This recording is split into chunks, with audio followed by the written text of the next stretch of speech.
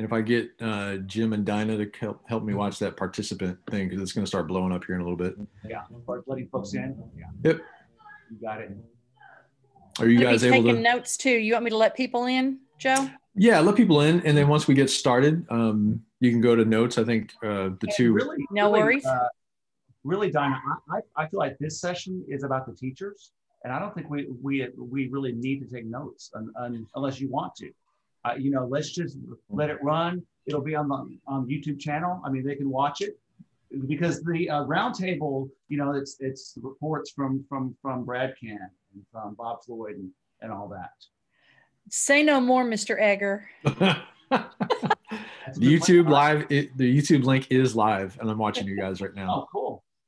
I'm watching Dinah wave her hands up and down because it's about 15 seconds behind.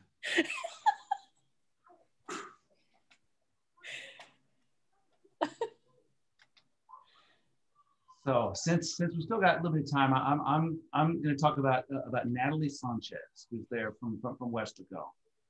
You there, Natalie? You can hear me or not? I don't think she can hear me. Can anybody hear me?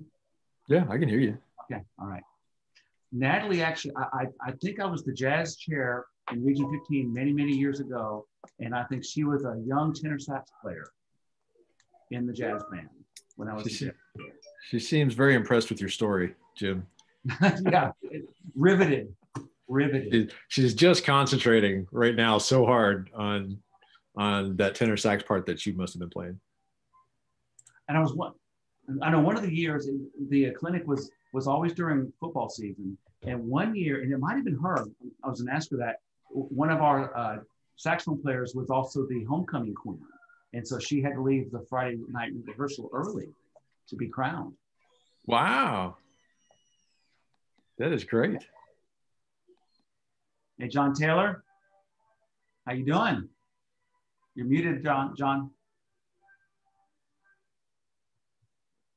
Well, whatever you're saying, John, it's brilliant, I'm sure. Yeah, I know. No, I was just going to say, what a memory, Jim. How does he remember all that stuff? I don't know. It's the stupid things that I remember. The important things. Can't remember what you did yesterday, right? No, I can't. Let me get that link. And Dinah, this link that you sent, that's the one for the certificate, correct?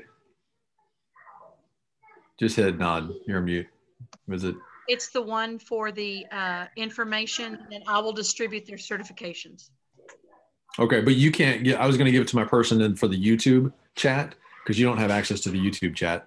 So if that's it, then I'll hang on to it and I'll drop it in the YouTube chat. That's it. Okay. Thank you, and it's working. It's beautiful. Okay, great. I'm sure it was my video that I made for you that made it all. I'm going to talk about it tonight as soon as we're done with the part. I cannot wait. It's profound. I bet. In Kingston, there's a rule that anyone who shows up with an instrument has to play for everybody.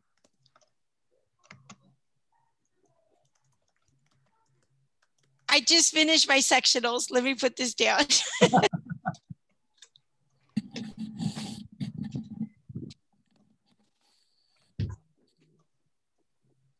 I came home with a saxophone neck strap on today. No one told me. I was wearing my keys around my neck, and no one told me that I had accidentally left my neck strap on for most of the day. Didn't realize till I got home. Yeah, that's a badge of honor. I don't know how many hundreds of times I've done that. It's just a really serious lanyard. That's all it is. Just a really serious one. I think Karina was just trying to prove to Jim that she's still working. Yeah, she is. She's smart. That's right. That's neat. We do have people on the YouTube channel too. Always on the clock. Always.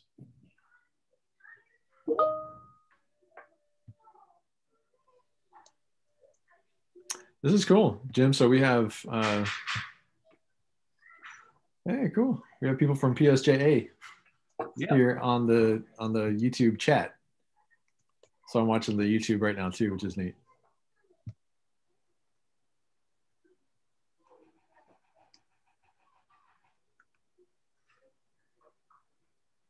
I'm just making some notes real quick.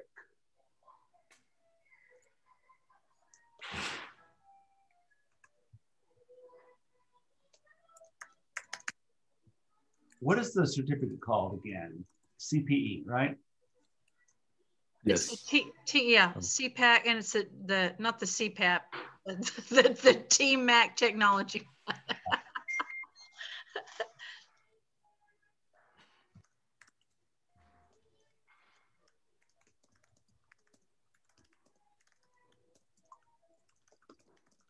Can y'all hear the clarinet in the background?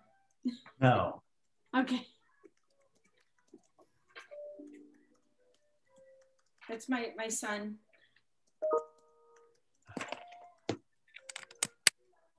Hello, Ariana. How you doing today? Dinah, can you catch the admin? I'm doing good. How are you? I'm good. Hey, listen, I tried to pop into your class today and I couldn't get in. So sometimes I need to check I need to switch those links now. Sorry. Yeah.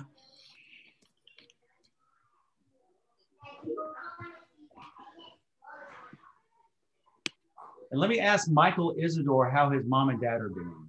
Michael's from Fort Bend, pretty incredible. There's Mike, looking more and more like your dad, Michael. Oh, sorry about that. It's the hairline. Yeah, I know. So how's it going, sir? It's going. One day at a time. That's wonderful. But my parents are doing great. They're in Kerrville. Great. You know, try not to get too near people with his myasthenia. So yeah. Well, that's great. Well, we'll tell them hi for me. I will. Yeah, great people. Tell them how your mom pronounces orchestra. Orchestra. Orchestra. Orchestra. That's my dad, actually. My dad. My dad says orchestra. Orchestra. Because of the whole Yankee upbringing, he doesn't pronounce H's when they're printed, and he adds them when they're not printed. So. He's a great guy. Love him to death.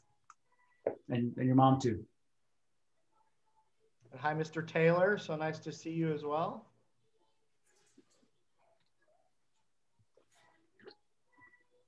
Good to see you. Yeah, guys, we're gonna wait just a few more minutes, try to get more people going. But this is gonna be really exciting. I mean, y'all are gonna be blown away with the stuff you're gonna learn. And we're so happy that y'all are joining us today, both on the Zoom meeting and on YouTube Live. Really exciting.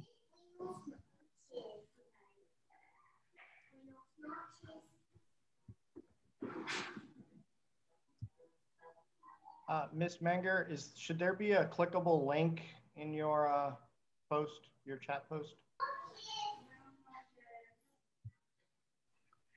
I think you just sort of grab it and then throw it in a window and it opens up on the internet.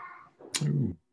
And if one of you young guys can figure out how to turn it into a clickable link in the chat, that'd be great. For YouTube, is that what you said? For the for there it is. There Google it form. is now. Yeah, there was no actual form there now, but it's there now. Hi, so the link you shared is actually to the Zoom meeting. That's how I joined. Sorry. I can let myself leave. No, you're fine. Okay. That's probably my fault. Sorry about that. I grabbed it from probably the wrong email. I'll grab it. Let me go get to Jim's. I think we're fine, Joe. I don't think we reached the 500 limit.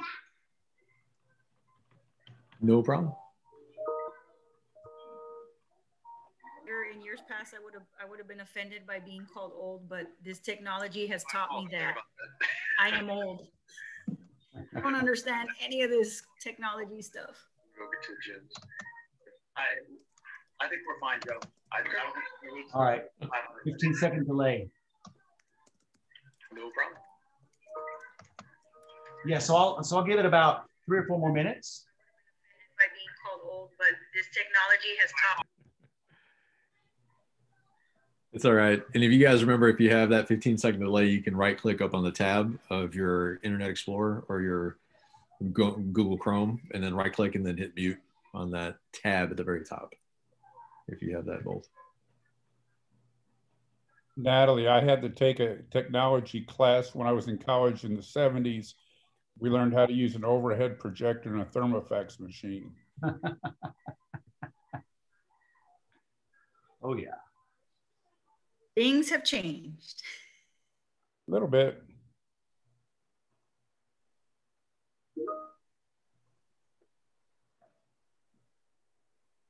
All right. That's great. We're about 60 right now, 60 almost. On the YouTube?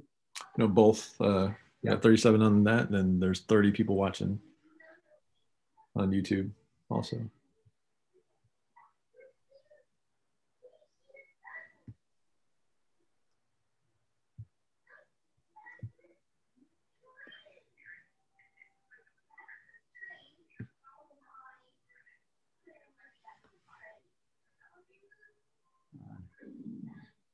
So Linda Holcup, is it Linda with us, or is it Jean stealing Linda's phone?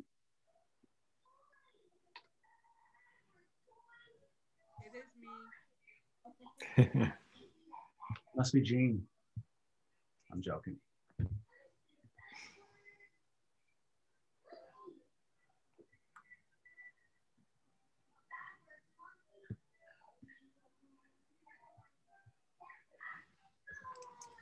All right. Just a couple more minutes and then we'll start. I want to thank you all for joining us today. I think it's going to be a great event.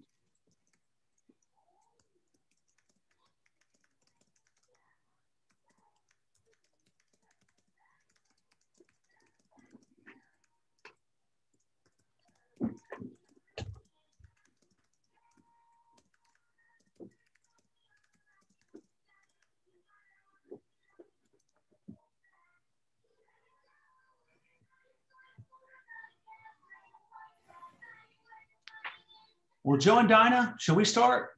Yeah, I think so. Yeah, let's get going. All right. So I'm Jim Egger, the Director of Fine Arts for McAllen ISD, and I'm also the president of the Texas Music Administrators Conference. And we also have with us Joe Clark from Spring ISD, who's our vice president, and Dinah Menger from Fort Worth ISD, who's our secretary.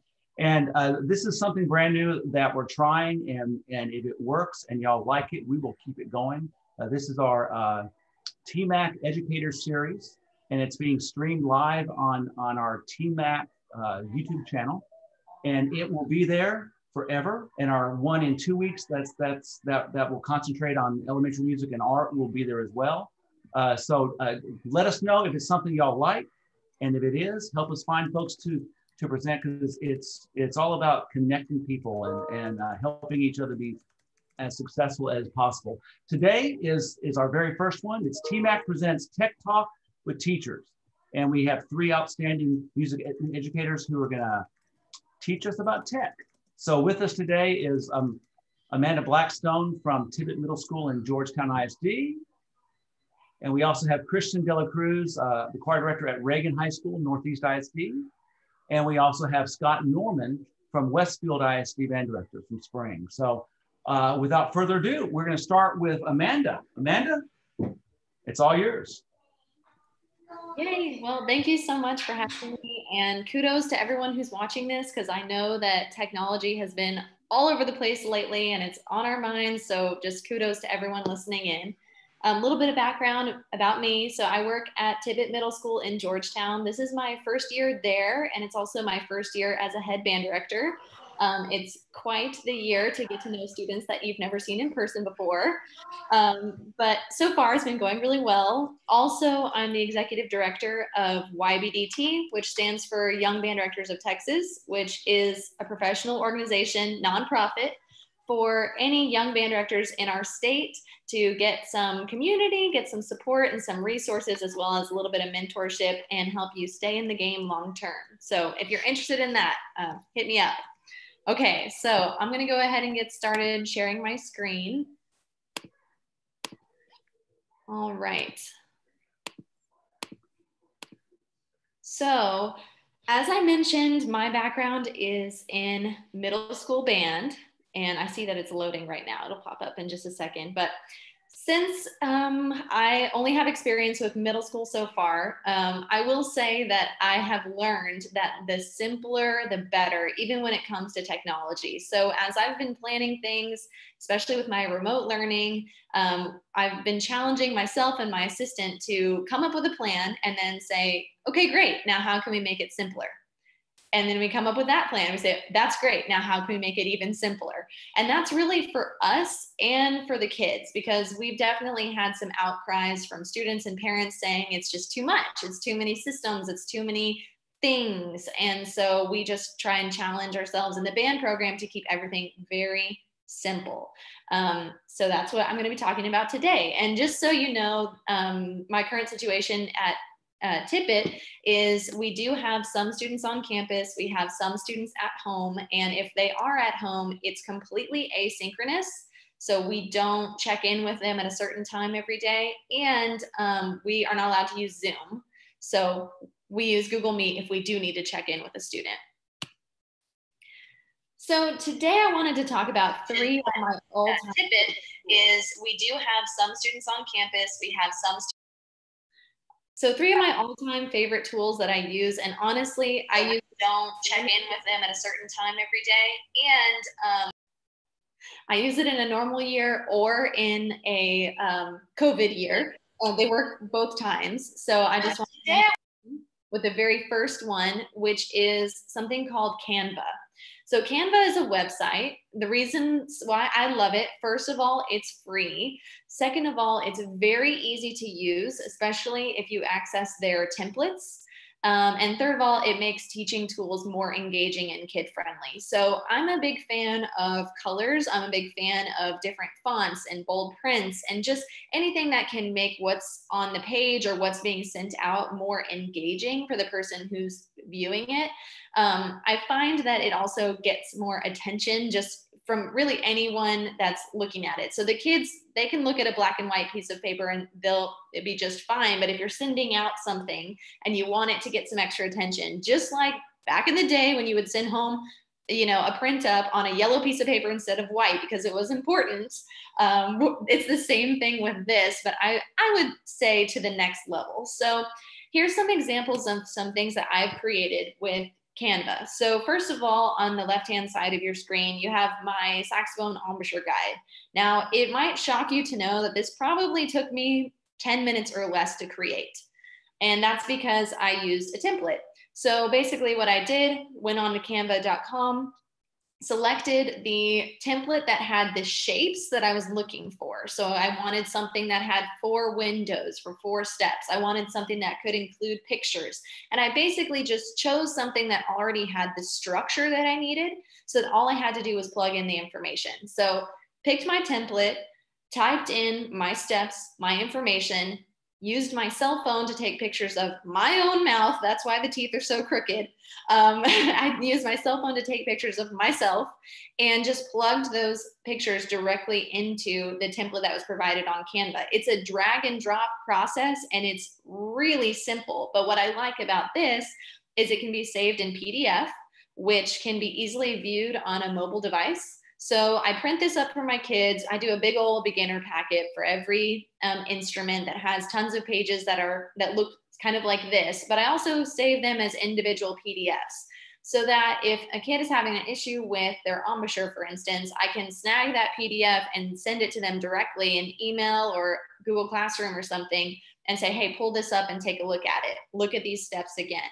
Now, not as great as being able to sit down 4 inches from their face and tell them exactly what to do, but it is nice to have that quick answer. And the PDF form allows for them to view it without really having to scroll quite as much. They can zoom easier, just things like that. PDF helps with. And Canva makes it really easy to save things in different file formats. So also on the right-hand side, you have another example of something else that I created. Don't know why I picked 2 saxophone examples. I don't know, but it's there. I like it because it has colors and I like it that it has different fonts. And you would be surprised how much more kids will grab onto something like this if I say, oh, it's the one with the cursive writing. you know, they know which one to pull up, and it's just something tangible that they acknowledge, you know, that it draws them in a little bit more, and it actually makes my lessons go a lot faster than if everything was printed Times New Roman, black and white, that kind of thing. So these are just 2 templates that as an example. Then this next slide are some other things that I've created and used in my program. So on the left-hand side, we have the supply checklist. And as you can see, it's like a slightly fancier than your average supply checklist. But once again, I saved it as a PDF so that parents would be able to pull it up on their phone when they go to the music store, scroll in and out, zoom in and out, and be able to view it.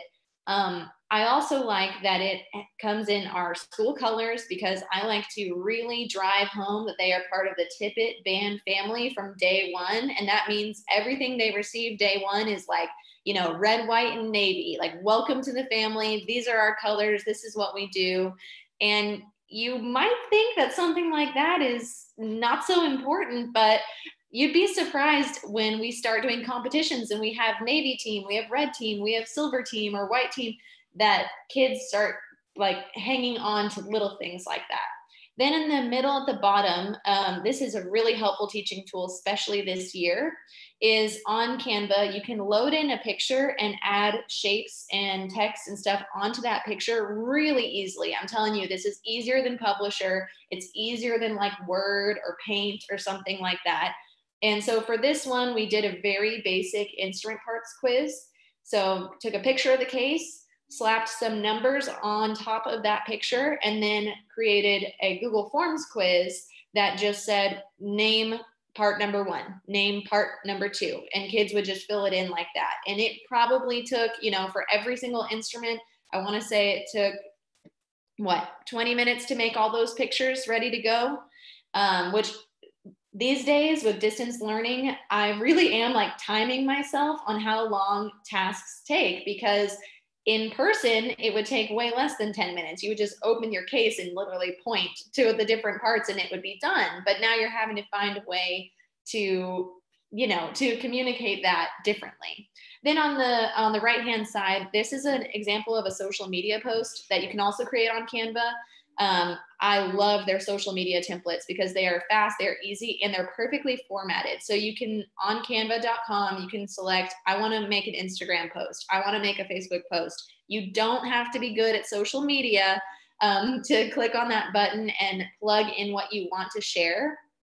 And I've found that a lot of our students, maybe they're not checking their email, maybe they're not checking their Google Classroom, but somehow they're still checking our Instagram. So, you know, just catch them however you can.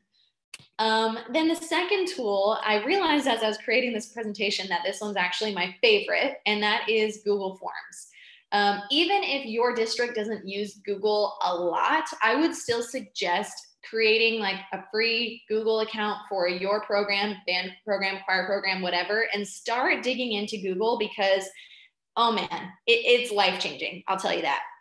I love Google Forms specifically, number 1, because it works for gathering information from parents, students, or staff. I can easily share Google Forms with really anyone, and they know how to do it. You can also create spreadsheets. You can have auto grading, which saves a ton of time, and it's a very shareable link. So if you're looking to just get something done real quick, you can copy that link over, send it to someone, and they can follow up very easily. So I just want to highlight some of the settings that are available. Like I said at the top, the magic is in the settings. Honestly, if you were to open Google Forms and decide to use it for the very first time, you would probably be disappointed, because if you're not clicking around and opening the options that are in there, you're really missing out on a lot of the features available to you. So like, it took me probably a year of using Google Forms before I realized that you can create quizzes that are automatically graded. This year, that has helped me so much, because any like quick knowledge check that we've had, especially with our beginners, you know, parts of the instrument, like I mentioned, note names, rhythms, things like that. I send it out as a quiz. They take it, they automatically get their grade. And I've communicated to them, if your grade is below this point, you have to do it again.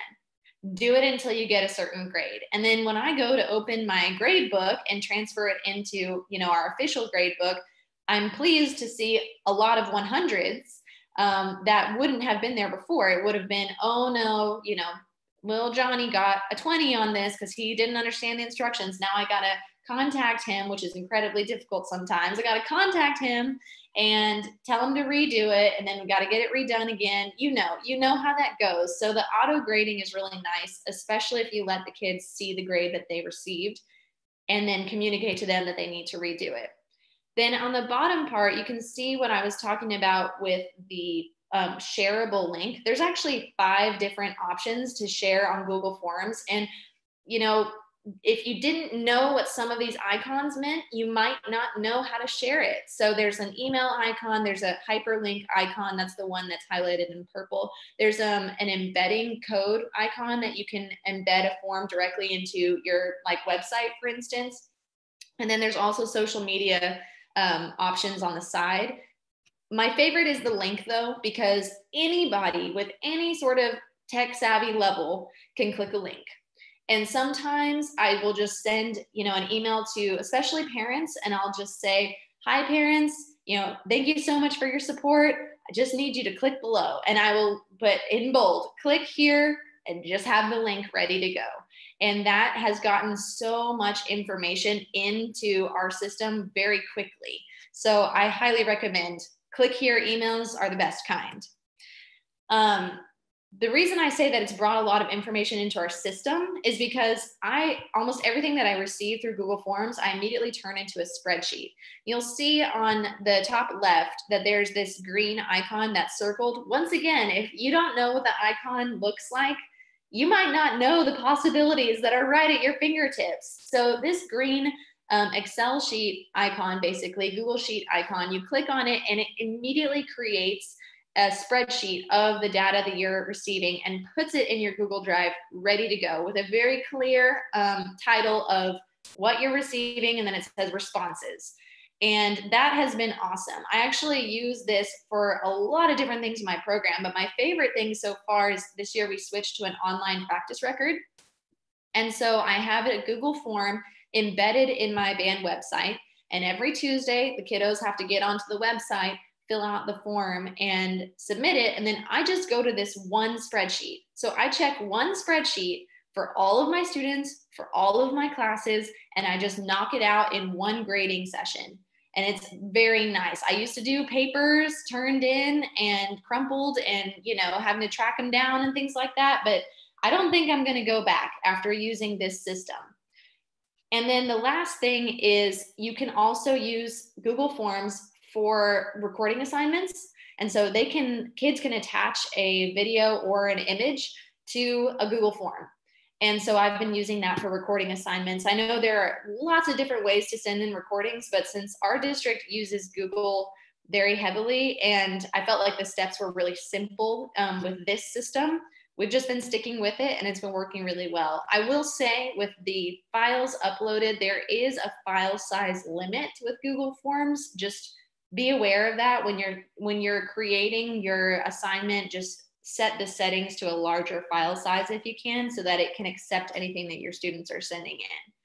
Also, I kind of like to use that as an excuse to urge my students to make their recordings brief, because I have some kiddos who like to, you know, show me their puppy and tell me about their day in their video. And I say, hey, that file is not going to fit in my Google form. So you need to cut it down and just give me the meat and potatoes, please. And then the last tool that I want to share with you guys is there's 2 different ways that I've used it, but it's the newsletter. So I've used S'more newsletters and I've also used Constant Contact. The reason why I love sending out a newsletter, number 1, it stands out from the standard parent email. Number 2, it's easily added to a program website. And number 3, there are translation options. So I have found that this year specifically, parents are getting so many emails that, like, maybe in the past they only got emails from, I don't know, the band directors and the coaches, or, you know, just every once in a while, a little request for something to get done. But now they're getting district updates all the time. They're getting updates from tons of teachers. If their notifications are set a little bit off, they could be getting an update for like every assignment that is hitting their student's desk. And so of course they're starting to tune it out, as any of us would. But I have found that if I send out an email and I title the subject line newsletter, so I'll say TMS Band August newsletter, I have found that it gets a lot of views, and I usually get a lot of questions and responses to it, just because I think they're skimming through those emails and finding, newsletter really stands out to them. And we have a strong population that speaks Spanish. I don't speak Spanish very well, and it's nice that both of these companies offer translation options. So I don't know how good quality the translation is, I'm gonna tell you right now, but it's better than nothing. That they can pull up your newsletter and translate it into another language. So here's what the S'more newsletter looks like. And some of the, just notes about S'more is that it's translation capable. You can embed it in your website. That's what we do for my program. There are seasonal backgrounds, and it's geared towards educators. I feel like S'more is very streamlined. You don't have a lot of as much creative options, but it's like, if you want to just plug and chug with the information you need to get out to everybody, then it's a good option for sure. Then the other one that I've used, is Constant Contact. And I use this for our YBDT newsletters. And the strengths with this one is I feel like it's a cleaner format. There aren't as much ads and like distractions around the border of the newsletter, and it looks really good in email. You can also preload your contact information into Constant Contact, and it'll send it for you like from their engine, so you don't have to link and embed and things like that. And so I really like Constant Contact a lot for that reason, especially when I started the year and I told parents, look, we know that when your child was in kindergarten, you signed up with all your email addresses because you wanted all the information. Now, if you maybe don't, just tell us the one email you want us to use or 2 emails you want us to use. Let's pare it down, and that's who we're going to contact. And this would be the perfect service for that, because you just load in the email address and you don't have to, it's already in there and you can send it to exactly who you're looking to send it to. You can also split up your contacts into groups, kind of like on Charms. Okay. So this is kind of my favorite slide because it's tips for maintaining your sanity. I have a lot of friends who are doing the same thing that I'm doing right now, just trying to figure out how to make the bulk of your time be actually teaching and trying to reduce all the extra, because the extra can be suffocating if you're not careful. So the first thing would be to manage your notifications. If you're getting emails from every little thing, I'm in some Google Classrooms for like the counselors on my campus and other teachers on my campus that I really don't need to know about unless they tell me I need to know. Manage your notifications, and if there are emails that you're getting that you do not need, unsubscribe and get out of those. Also, streamline your grading. My suggestion is, if you have people at home and in person, so far I've been having my in-person students also submit all their assignments online. That way all the grading happens in one place. And it's been working well for me with time management wise, and the kids are doing okay. If they miss an assignment, I can just obviously catch them up in person, but it helps to keep the playing field even and save a little bit of time. Also, scaffold your material. So we have really unique opportunity this year to maybe not put pedal to the metal quite as much. At least my region is not doing all region this year. And since they chose not to do that, I'm like, sweet. So I created a Titan technique throwdown competition. It's very easy to start off with, and then it gets harder and harder, and the kids are earning points, and I'm going to shamelessly give them soda and candy when they win, that kind of thing. And that is something that I didn't have an opportunity to do before, but I didn't know how kids were going to be doing coming out of quarantine. So I wanted to scale it back and really find something that was very scaffolded. And make deadlines work for you. If a bunch of kids have not turned something in, extend the deadline. Period. And last thing that works great for my program, and I'm going to keep it forever and ever, is virtual parent meetings. We had a parent meeting at the beginning of the year for returning band students and for new band students, 2 different meetings.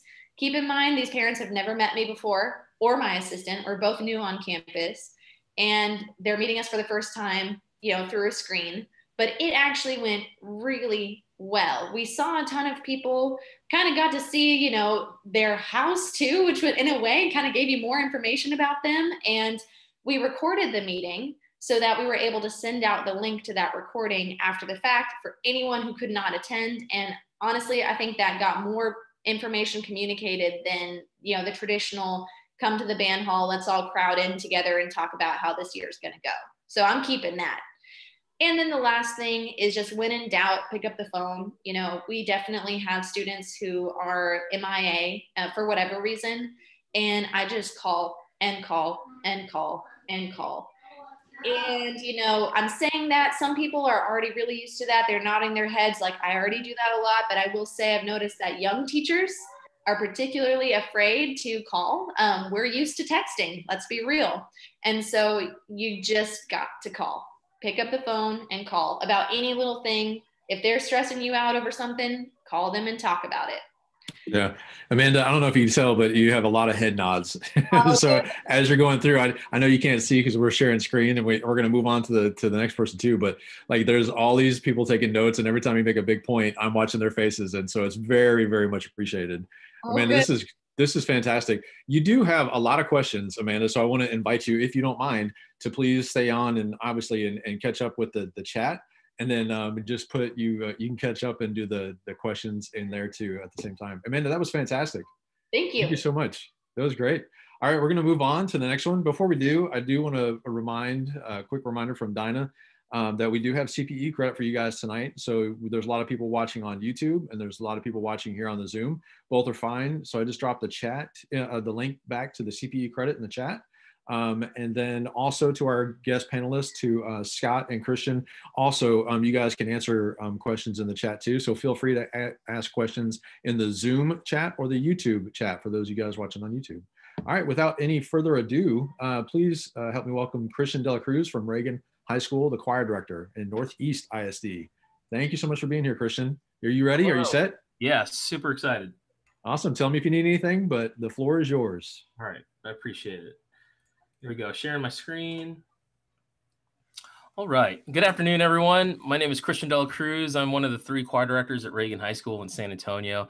This is my 11th year of teaching. The last 10 have been at Reagan. We have been teaching virtually now for 7 weeks and are now in the 4th week of hybrid teaching, where 3/4 of our students are online and 1/4 of our students are in person in our classroom simultaneously. So I would like to take this opportunity to first state that technology will only ever be a tool to help facilitate the actual reasons why students decide to log in and show up each day. It will never replace that reason, and that reason is you.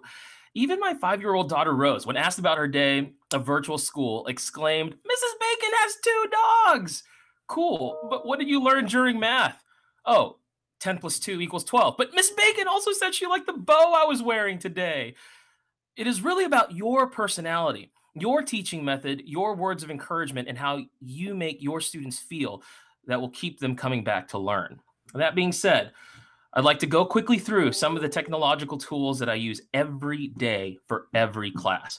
I am attaching a link to a Google Doc landing page in the chat. It should be in there. But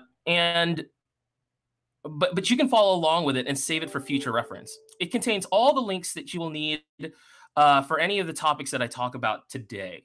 For those of y'all watching live, the link is tinyurl.com/uppercase TMEAC DLC, TMAC DLC. You can also use the QR code on the screen right now with your phone, or just type it into your URL. I try to start every day by letting everyone in the Zoom meeting at least 1 minute in before the bell rings. This way, they can connect their audio and video before the start of the actual class. Next, I remind the kiddos to check in using a Google form. Oh, Amanda, Google Forms are life. It's everything. I've given you guys a copy of one of my Google Forms, which is the first link on the landing page. That is yours to keep and edit and make copies of. Once you click and make a copy of it, you can change it up. You can import questions and create new ones and rename it to fit your program. Go ahead and take a look at that example in the check-in. Every day, a student logs in and they click on that link. All of the forms contain an SEL component so that I can track how the students are doing mentally and emotionally. Just look at these adorable otters. I mean, come on. And they answer one of those questions. They can say, you know, how are you feeling today? And then I ask them to explain why they chose D and F. And a lot of times they'll say, I'm tired. But sometimes they'll say, my mom's sick, or my dad lost his job. And it helps me to frame my lesson for the next time that I meet with them. We change out that picture once a week to keep it fresh. This week was all about pumpkins. Next week, we're in Texas, so who knows? It might be a scorching summer theme. I also like to add a question or two to check for understanding. It can be as simple as, how close are you to turning in your Solfege homework? Or did you purchase your t-shirt yet? Or write a B-flat harmonic scale in letter names. And then sometimes even for my AP music theory students, I'll say, time yourself before you start this question, then tell me how long it took you. That's a really great indicator for me to see how fast they're getting something. The kids are trained to go to the Google Classroom and at the beginning of class. And while they start filling out their check-in form, I play a YouTube video every day at the start of every class. I've shared a link to a collection of YouTube videos that we've played this year. That is number 2 on the landing page. Most are about choir, but some are just inspirational videos. All the classes see the same videos. This is a great time for me to take attendance, let late people into the Zoom room, get my mind ready, spray down the chairs if I forgot to spray down the chairs. After the 3 to 6 minute long video plays, we spend another minute or so talking about it. I always try to give them my perspective while trying to simultaneously tie it into something relevant. Like one day, I used the video with the choir that performed the Prince Harry and Meghan Markle's royal wedding singing Stand By Me. I pointed out their amazing facial expressions because we were about to film and submit our own virtual choir videos. And I wanted the kids to be cognizant of their own faces. It is important to know that when you're sharing your screen, your mic will lag behind the video. So usually I just turn my mic on mute and turn off my camera during this time. Here's a clip of the very first video we showed. All right, I'm excited about this. Here we go. Let's see. I'm just going to drag it there.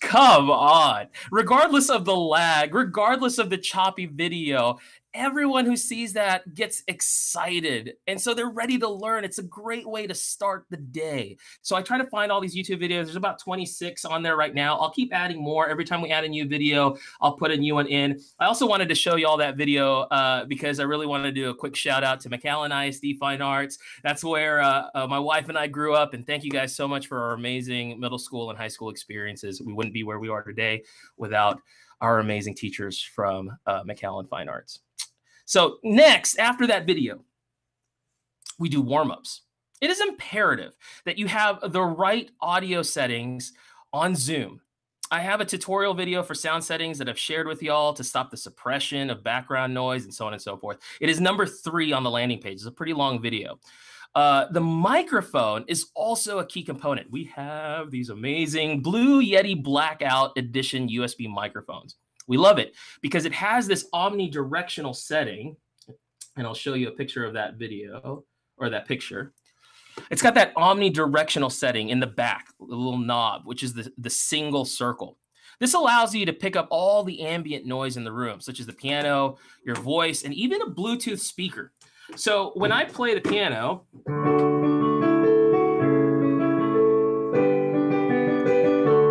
so it goes, do, re. Let me see your hand signs. Mi, fa, tall vowels. So, Okay, and so you can hear me singing, you can hear me playing all simultaneously, and I can put a Bluetooth speaker behind and be blasting a song and playing their part on the piano and singing another part, and it's legit. It is kind of pricey. We have a phenomenal booster club. These are like $300 a piece, and we bought them at Walmart, but it's worth every penny. So if you've got a little bit left in your budget, please, Blue Yeti Blackouts. We love it. Next, we move to our rhythm drills. For rhythm instruction, we use a mix of kinesthetic motions that we call the Reagan rhythm method. It's like a tangent off of the Eastman system, and then we have adjusted it to add kinesthetic motions. That way, I can see physically I can fit about 50 kids on my Zoom screen, and so I can see if they're getting the concepts. And for technology, we use Google Slides, which is essentially the Google version of PowerPoint. Let's take a look at those slides really quickly. So I'm going to move over here. And this is the landing page that you all have a copy of. And down here on number 4, we've got 3 versions of Google Slides that I regularly use. Today, we're just going to look at the rhythm. But again, when you click on them, it'll copy and it'll make your own. So this becomes yours. But I'll go ahead and go through that motion right now so that you can see. It'll ask you, make a copy? Yeah, it's your copy. It's all yours. And you can mess with it, and it won't mess with mine. So that's great. And all I've done is I have taken manipulatives and put them on a Google slide. And as you'll see here on number 1, it says director demonstration. And then underneath is the name. And so I'd like to do a little experiment right now. I'm going to go over here to the share button. I'm going to change the setting so that anybody with the link can edit it. And so you gotta have to tell your kids, like, hey guys, no funny business when you get on here. I'm recording this on Zoom. Don't let me send you to virtual ISS. It's awful. So they have to behave when they're on there. But I copy this link, and now check this out. I'm gonna give y'all this link that I just copied in the chat. And I would like, here's that first one, and then here's the next one. So that's Google Doc, the second one underneath. Go ahead and click on that. And we have a maximum capacity of 60 people. Keep that in mind. I have a classroom of 84 kids, so I have to split it up, soprano, altos in one Google slide and tenors, basses on another Google slide. But yeah, so everybody's getting on. I see all you people on there. That's amazing. Go ahead and pick a slide out that just says name, and change the name to your name. So I'm going to look at number 2 right here, and I'm just going to put my first name, Christian. And just scroll on down, find an empty one, and and so I see some people kind of doing that. Yeah, Dorina, awesome, good job. And the cool thing is I can scroll, and I can see who's actually paying attention. Alexia, that's awesome. Yeah, you found it. You changed your name. Woo! And so we can see all of the kids that are participating all the way through. And if you need more slides, you just right click and duplicate, and it makes another slide for you. Or you highlight multiple slides and you can duplicate 20 at a time. And so I'm scrolling through and I see Dawn's on here. That's so cool. And so now what I want you guys to do is to rhythmically dictate the rhythm that I say. So I just want you to put on your first measure on the left side, 1, 2, and 3, and a 4. And what you're going to want to do is you're just going to drag these little puppies up, 1, 2, and 3, and a 4. And now we've created our first rhythm.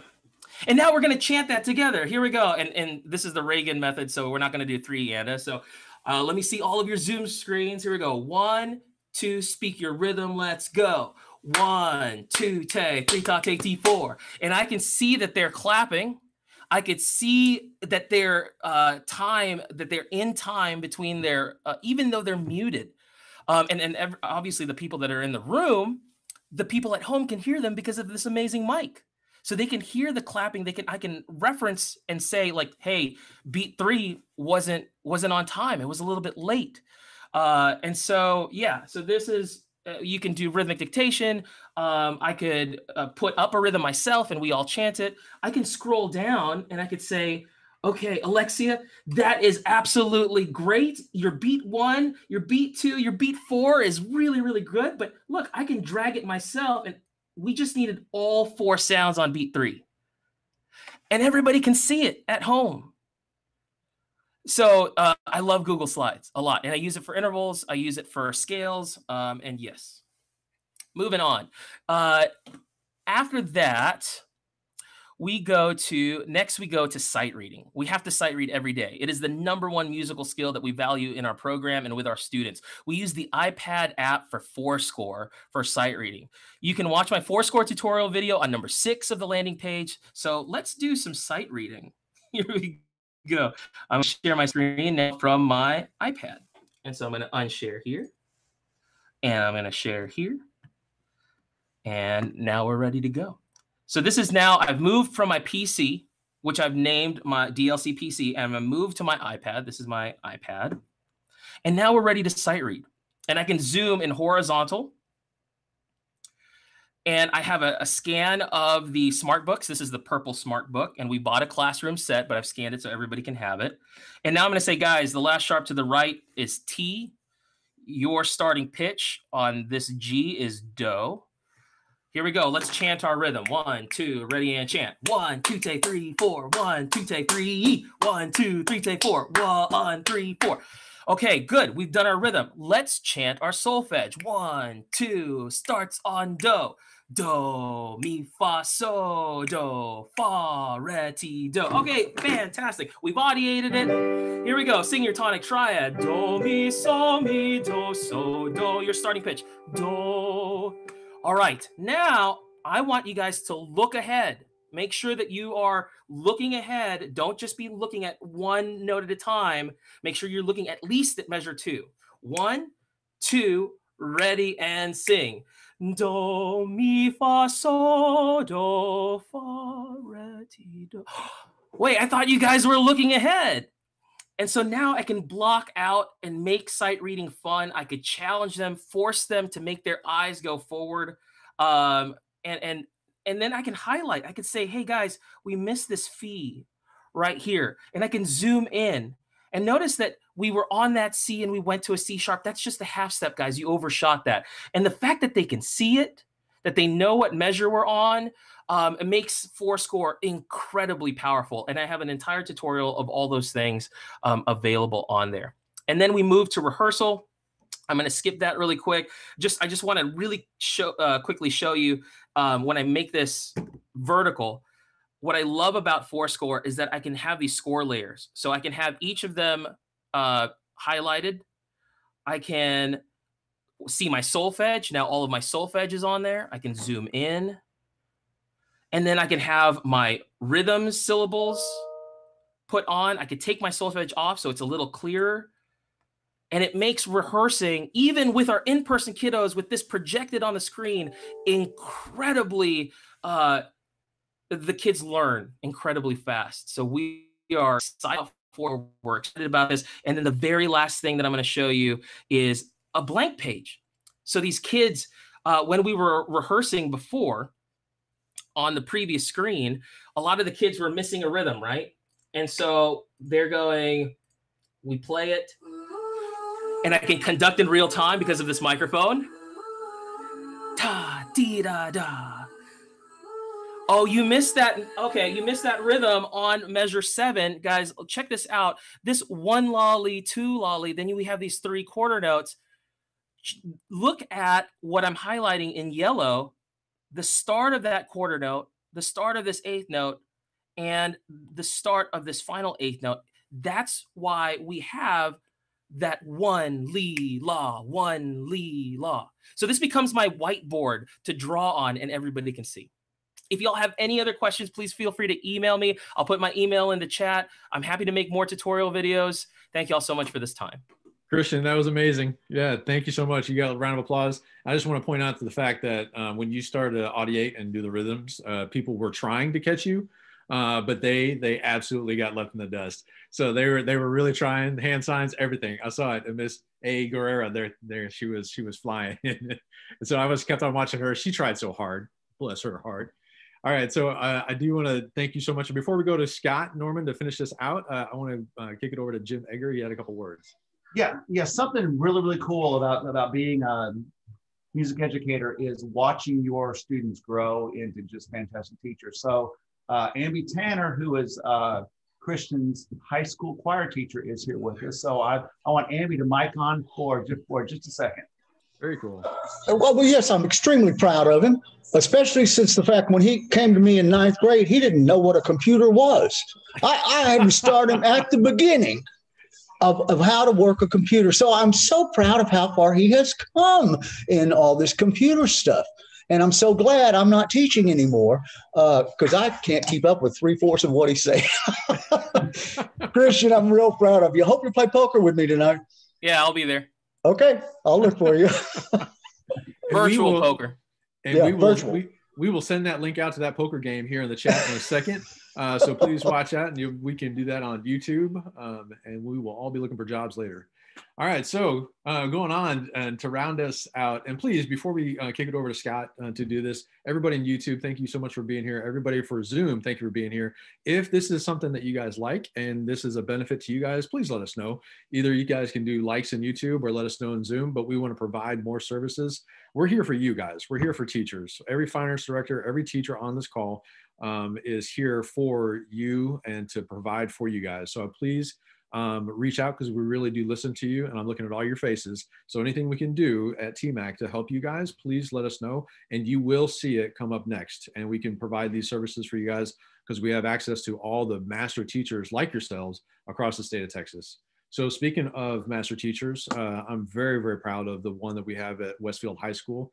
Scott Norman's doing incredible things with technology, and I wish I could tell him that I taught him anything that he knows that he's about to show you. But Scott Norman, please show us what you're doing over at Westfield. Thank you so much. Yeah, hopefully you guys can hear me and we're doing okay. My name is Scott Norman, and I am the head band director at Westfield High School here in Spring ISD. It's in North Houston.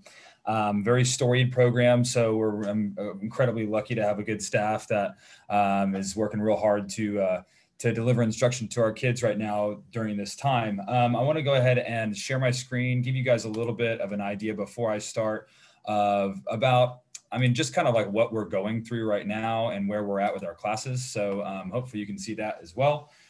So again, see more possibilities using external technology for Zoom. We're going to talk about that today, but one thing that I want to talk about is give you some context, and maybe some of you guys, and there's my info, I'll send that stuff in the chat a little bit later. So one thing that you guys can see is I want to show you kind of what we're doing right now. We have been teaching virtually since August 17th. And at this point, we are no longer virtual. We are hybrid. So if you take a look at this, and if this looks super confusing to you, I'm working in it, and it's confusing to me every day. All day. So just take a look at this here. If you can interpret this and let me know which kids I'm going to see on which days, then maybe you can email me and let me know before school starts tomorrow. All right, Scott. Well, it was great having you on today. Yeah. So when we take a look at this, we have A, B days, A's and B days. All right. And we also have blocks. All right. Those are block schedules. But we only have a certain alpha group that's coming on each day. And we also have kids who are in person and virtual at the same time. So you have all of those layers. And I also teach the class in person to the kids who are here with me, as well as online.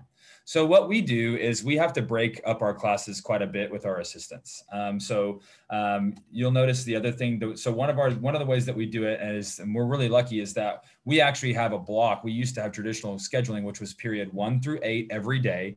And we got, so for instance, all of our kids in our band classes, they get 2 of those periods stacked together. So my varsity band in the first semester is really the kids who have a shot at being in the wind ensemble in the second semester. They're going to be in the 7th, 8th band, and they're going to meet for an hour and a half each day. And then the non-varsity and sub-non-varsity groups meet during 1, 2.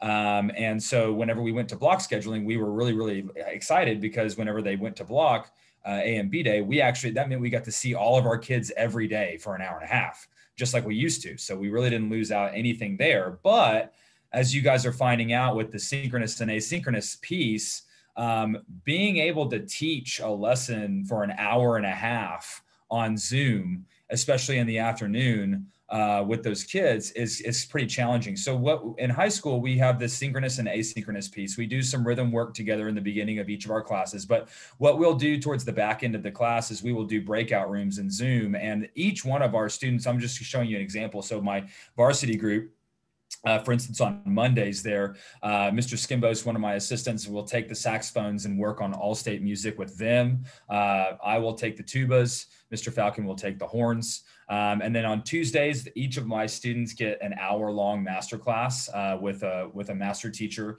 So on Tuesday afternoons, like for instance, we have all those days are masterclass days. Marion West teaches our saxophones, and Tyann Payne teaches our clarinets, and Mickey Vasquez is teaching our trumpets, and Mike Warney teaches our low brass. And they do all that virtually during that class time. So we're incredibly lucky to have that.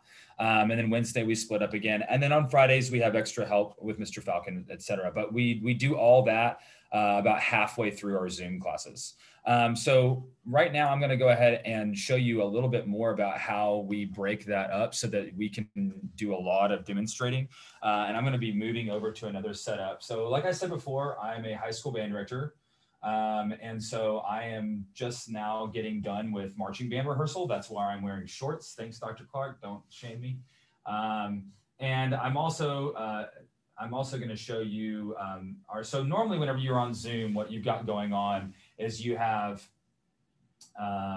one screen, or you have yourself. You have one screen that you can share, unless you log on to Zoom from multiple devices. So right now I'm on my work computer, which is a Dell, and it has 2 monitors. And I'll show you the setup later on. It looks pretty crazy. And I have a MacBook here to the side, and I have that with 2 external webcams as well as an iPad Pro. So what I'm going to do now is I'm going to share my screen, and I'm going to show you I'm going to be talking today about a program called OBS. And OBS is a software. It's free. And you will be able to, Dr. Clark, if you can tell me if I'm showing my OBS channel. Yes, you are. Good. Okay, so it's getting there. See if you got half of it on mine. All right, give me 1 second. So OBS is just a software that allows you to. How about that? Is that better? Yep, there you go. Okay, so OBS is just a system to where I can put multiple inputs on the screen at one time. So if you'll see this, obviously I'm going to be pretty laggy just because I'm on school internet right now. But for whenever you're looking at my screen, if you pin, I have my students pin me to their Zoom, and they're gonna, when we start class, normally what I do when I start class is I start with attendance, obviously. And what I like to do with my students is I like to go over the calendar. So I've got my Chrome browser over here in the upper right-hand corner. I've got me in the upper left-hand corner, and I've got a timer. And I like to do a thing called attendance speed lap, just so we start and I go ahead and recruit a helper in the Zoom room who wants to be my lookout. And then that person is going to be the person that watches the chat room as I call attendance names. We try to see how fast we can get through our attendance. So in 7th and 8th period, we have 67 students, and some are virtual, some are present in person. And we try to see how quickly we can go. So what I'll do is we start the timer. When we start the timer, we try to go through the attendance as quickly as possible. And like I said, we try to beat our times every day. And the lookout will let me know. Like if somebody's not there, I'll say, hey, Adam Garza, are you here? And then my lookout will go, no, they're not here, just to try to keep our time cut down. And just so you know, like you're looking at what the kids are seeing, you can manipulate this any and every which way you want. So these are all, if I want to make this bigger, I can make it bigger. If I want to make certain things go on top, I can make certain things go, I can reorder them. I can make them horizontal. I can change the way that I look or whatever it is. You can pretty much change all these things. And I want you to just kind of know too that this is basically the same kind of software that you would use to run a podcast with multiple views. So from that there, I'm generally once we do like a breakout room, I'll do a breakout room and activate a breakout room. So we go to maybe like we're going to work on maybe a study of some kind or an etude of some kind. So in this case, what we're going to do is we're actually going to be using, hold on just a second. we're going to be using a couple of tools in this next portion of class. So when I move over to this section here, I'm going to be showing my body, okay? And if I want to demonstrate, so take for instance, like maybe I'm teaching jazz band and I want to be able to show the kids my hands, okay? So what I'll have is I'll have a camera positioned over to the right side, and that way they can see what I'm doing with my hands. All right. And that way if you're trying to demonstrate something there and then you want to show them that way while they're working on exercise, you're more than welcome to. And yeah, of course it's a little bit delayed. Okay, so it's a little bit delayed, but I mean, in terms of just getting them to be able to, like, if you want to demonstrate something, you can. And I'm actually right now, the input that you're seeing this music on, a lot of you band directors, I'm sure you recognize that. The input that I'm seeing that on is actually just preview on my MacBook. I just input preview as that's the source that is going on in that particular scene. And if you recognize what's up in the right-hand corner, that's tonal energy tuner. And so you guys can use that and that will work live. And as I move on from here to, like, say, if I want to go on to the next thing where I'm working on an all-state etude, or I want to break down an etude, I might, Christian talked about this earlier. I've used Fourscore heavily, but right now, just for this particular class, I'm actually using an app called Notability. And Notability works great on the iPad Pro because I can use my Apple Pencil. And it's really, really quick. It's really, really fast to be able to just mark things. But you'll also notice too, I've got 2 camera feeds now. So you can actually see obviously I'm not holding a tuba, but if I'm working on the all-state jazz music with my bass player, they can see my face when I'm talking to them, and they can see my hands whenever I'm playing. If you're a percussionist, you can have your drum pad and your sticks right here, and your face is up top. Maybe also you're a brass player and you want to change the microphone level to where this is going to be more towards your face, so you can see embouchure, those kinds of changes. It's totally up to you. And so what I'm going to do actually in just a moment is just take you through and show you. So instead of showing you what the kids see, you're going to see what I see, so you can tell that it's not super crazy. Just so you know, this software is free and it's open source. So some of your tech people on your campuses are going to be a little bit squeamish to let you, download it. But, I had our tech people do it and it was pretty painless. Dr. Clark, are you able to see that whole big OBS window now? Yeah, and it's a lot cleaner. Yeah, cool. It's a lot more clean. Yeah, so this was the original window that I was showing you guys earlier where I had my calendar, and I want you to see, like, I can move my cameras around here. All I did there was I just added in my inputs. So my inputs here were the iPad Pro. I added that as an input device. And if I want to, I just add that as a video capture device. And then the MacBook camera, as well as my webcam is in the background. This window capture is capturing, you can see it highlight there, that's capturing a Google Chrome window. And so, like, for us, we oftentimes in our classes, we start the class with what's called a Bitmoji classroom. So whenever the kids log on, they click our Bitmoji classroom and they can click the links there. So I start there, and that's where I might do the attendance. You got scenes, so you can set your scenes. So as I move on to the breakout rooms and go to the next item, I'll hit study. Again, I picked my inputs. You can have as many inputs as you want. It can be anything from cameras to microphones to apps to preview to whatever it is that you're wanting to do. It can also be RSS feeds. It can be preloaded videos, anything. And then lastly was my other scene, is where I had 2 camera angles going on at once. You could see obviously both me and my body, or whatever it is that you'd like to demonstrate. You can expand this out to as many different peripherals as you want. And so what that means is, if you wanted to, you could certainly have, Dr. Clark and I have gotten pretty crazy with it. But we have certainly at one point, I think I had 3 GoPros, something like me and Robert Munoz had 3 GoPros, 2 webcams, 4 or 5 computers, and like 2 iPads. And so it gets pretty matrixy pretty quick. So I would just say, just be really aware of which thing you're controlling. And if you guys look now on This is actually me holding my webcam. I don't know if you guys can see that version of me, but I am going to show you a little bit kind of what the setup looks like for real time. So this over here is my work setup. That's my desk with my Dell computer and my external monitor. So if you guys can't see, there's two Scott Normans in the Zoom channel. You got to find the other Scott Norman, not the one that's holding still. Find the one that's going back and forth. Right. Yeah. Find the one that's got the camera moving around. Where's So yeah, this one. So this is my work setup. That's all provided by the school. It's a really old Dell with a really old external monitor. The reason I'm saying old is not to diss Joe Clark. It's to highlight that you guys can run all of this stuff on really old machinery with school Wi-Fi. It's absolutely possible. And then as I move over here, you'll see I've got my own personal MacBook. Guys, I'm running this on a 2011 MacBook Pro.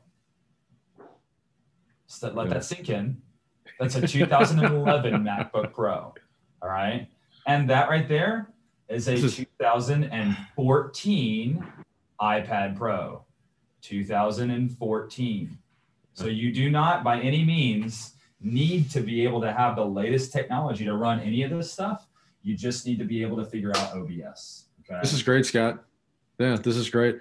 Thank you guys. Thank you so much for that demonstration. That's incredible. Everybody, big round of applause for Scott.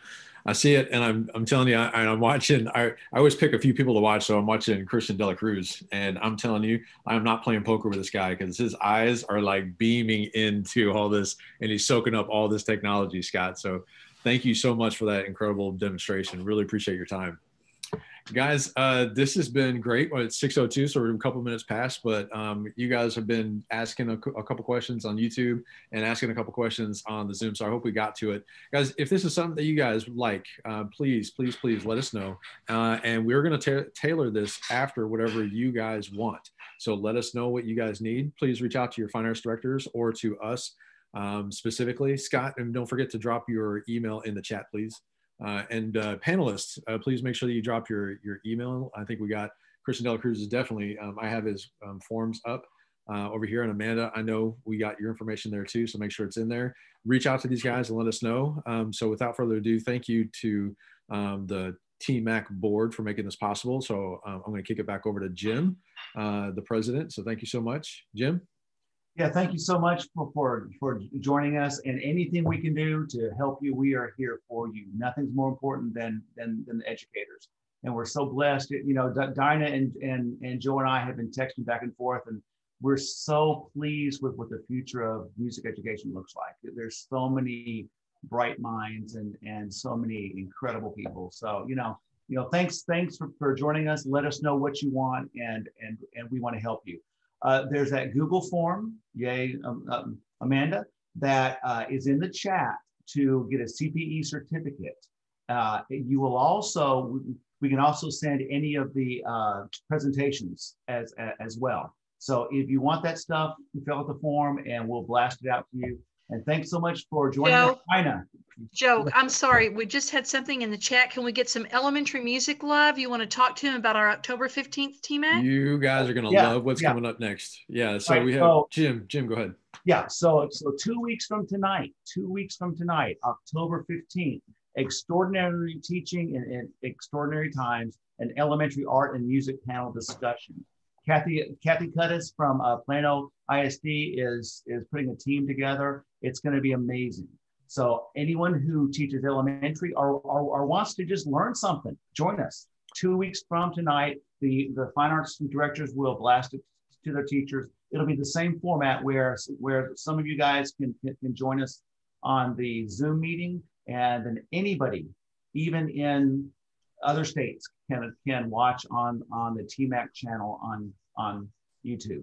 Tonight's presentation and any other ones we have will be on the TMAC channel long term. So you can go back, watch it. You can tell friends to watch it. So again, thanks for joining us, and y'all have a great night. Yeah. Thanks so much to Amanda, Christian, and Scott. Big old round of applause. Great job, guys. Y'all were incredible. Great job. Thank you guys so much. Leave comments in the YouTube and we'll get those comments over there too if you guys have it. You guys have a great night. All right. Scott, Christian, Amanda, thank you so much. That was great. Bravo. Guys, that was amazing. Another 3 people that I will be calling for all of my technology needs. Yeah. Get